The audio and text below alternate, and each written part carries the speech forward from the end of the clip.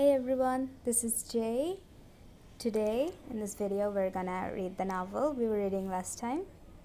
It's called The Adventures of Sherlock Holmes by Arthur Conan Doyle. So in this video, we're gonna start with number 3, A Case of Identity. Let's just get into it. My dear fellow, said Sherlock Holmes as we sat on either side of the fire in his long lodgings at Baker Street. Life is infinitely stranger than anything which the mind of man could invent. We would not dare to conceive the things which are really mere commonplaces of existence.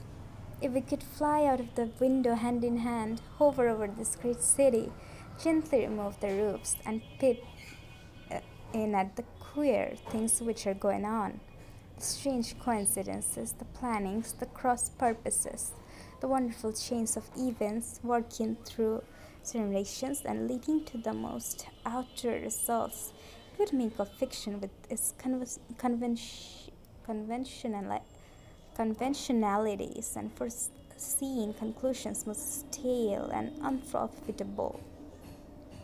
And yet, I'm not convinced of it, I answered. The cases which come to the light in the papers are as a rule bald enough and vulgar enough. We have in our police reports realism pushed to its extreme limits. And yet the result is, it must be confessed, neither fascinating nor artistic. A certain selection and discretion must be used in producing a realistic effect, remarked Holmes. This is wanting in the police report, which more stress is laid, perhaps, upon the platitudes of the magistrate than upon the details, which to an observer contain the vital essence of the whole matter. Depend upon it, there is nothing so natural as the commonplace. I smiled and shook my head. I can quite understand your thinking so, I said. Of course, in your position of an official advisor and helper to everybody who is absolutely puzzled throughout 3 continents, you're brought in contact with all that is strange and bizarre. But here, I picked up the morning paper from the ground. Let us put it into a practical test. Here is the first heading upon which I come: a husband's cruelty to his wife. There is a half a column of print, but I know without reading it that it's all perfectly familiar to me. There is, of course, the other women, the drink, the push, the blow, the bruise, the sympathetic sister or landlady. The crudest of writers could invent nothing more crude. Indeed, your example is an unfortunate one for your argument, said Holmes, taking the paper and glancing his eyes down it. This is the Dundas separation case, and as it happens, I was engaged in clearing up some small points in connection with it. The husband was a teetotaler. There was no other women, and the conduct complained of was that he had drifted into the habit of winding up every meal by taking out his false teeth and hurling them at his wife, which, you will allow, is not an action likely to occur to the imagination of the average storyteller. Take a pinch of snuff, doctor, and acknowledge that I have scored over you in your example.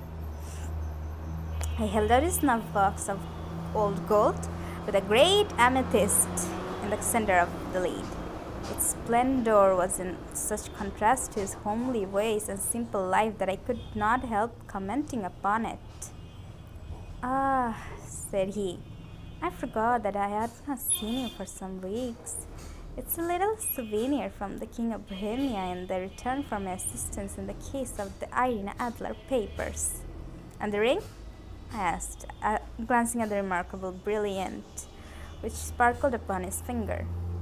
It was from the reigning family of Holland, though the manner in which I served them was of such delicacy that I cannot confide it even to you, who have been good enough to chronicle 1 or 2 of my little problems.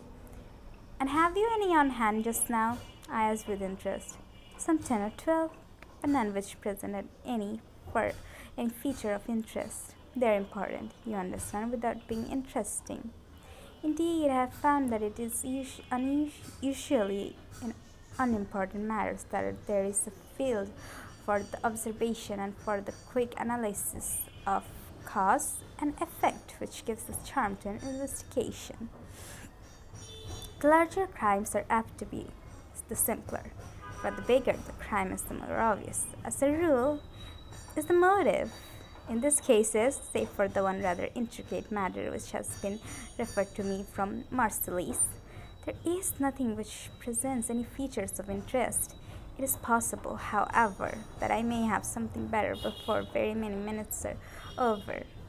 For this is one of my clients, or I am much mistaken.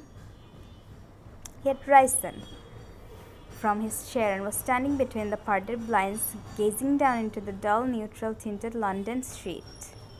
Looking over his shoulder, I saw that on the pavement opposite there stood a large woman with a heavy fur boa around her neck, and a large curling red feather in a broad-brimmed hat which was tilted in a coquettish Duchess of Devonshire fashion over her ear.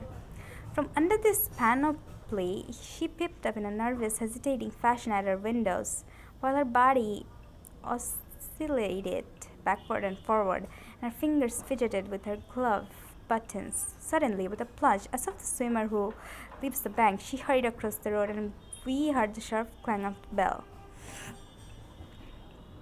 "I have seen those symptoms before," said Holmes, throwing his cigarette into the fire. "Oscillation upon the pavement always means an affair to occur. She would like advice, but is not sure that the matter is not too delicate for communication. And yet, even here, we may discriminate.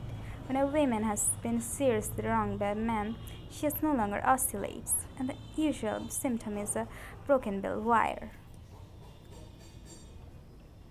Here we may take it that there is a love matter, but that the maiden is not so much angry as perplexed, grieved. But here she comes in person to resolve our doubts."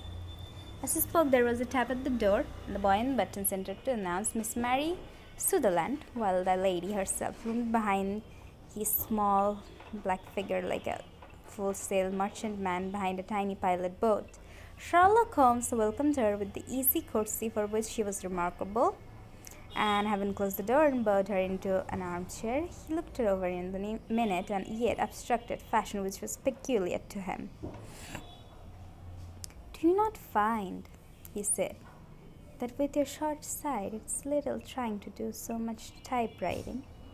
"I did at first," she answered, "but now I know where the letters are without looking."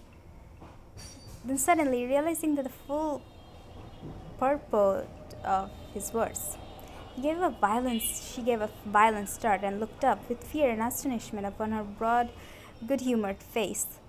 "You've heard about me, Mr. Holmes?" she cried. How else could you know all that?" "Never mind," said Holmes, laughing. "It's my business to know things. Perhaps I have trained myself to see what others overlook. If not, why should you come to consult me?" "I came to you, sir, because I heard of you from Mrs. Etheridge, whose husband you found so easy when the police and everyone had given him up for dead. Oh, Mr. Holmes, I wish you would do as much for me. I'm not rich, but still I have 100 a year in my own right, besides the little that I make by the machine, and I would give it all to know what has become of Mr. Holmes, Sir Angel." "Why did you come away to consult me in such a hurry?" asked Sherlock Holmes, with his fingertips together and his eyes to the ceiling. Again a startled look came over the somewhat vacuous face of Miss Mary Sutherland.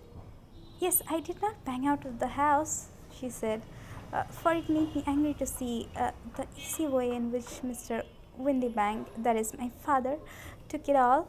He would not go to the police, and he would not go to you, and so at last, as he would do nothing and kept on saying that there was no harm done, it made me mad, and I just on with my things and came right away to you." "Your father," said Holmes. "Your stepfather, surely, since the name is different." Yes, my stepfather. I call him father, though it sounds funny too, for he's only 5 years and 2 months older than me. And your mother is still alive. Oh, yes, mother is alive and well, and I wasn't displeased, Mr. Holmes, when she married again so soon after father's death, and a man who was nearly 15 years younger than herself. Father was a plumber in the Tottenham Court Road, and he left a tidy business behind him, which mother carried on with Mr. Hardy, the foreman. But when Mr. Windybank came, he made her sell the business, for he was very superior, being a traveller for in wines. They got £4,700 for the goodwill and interest, which was near as much as father could have got if he had been alive. Alright, everyone, that's it for today. Don't forget to subscribe and watch the whole video if you can. And as always, thanks for watching. I'll see you in the next video. Bye.